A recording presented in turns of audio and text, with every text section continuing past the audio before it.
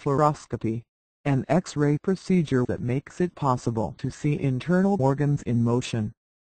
Fluoroscopy uses X-ray to produce real-time video images.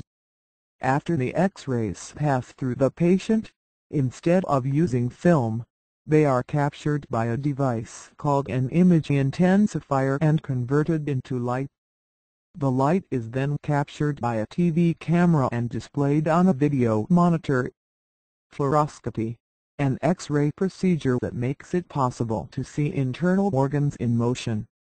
Fluoroscopy uses X-ray to produce real-time video images. After the X-rays pass through the patient, instead of using film, they are captured by a device called an image intensifier and converted into light. The light is then captured by a TV camera and displayed on a video monitor.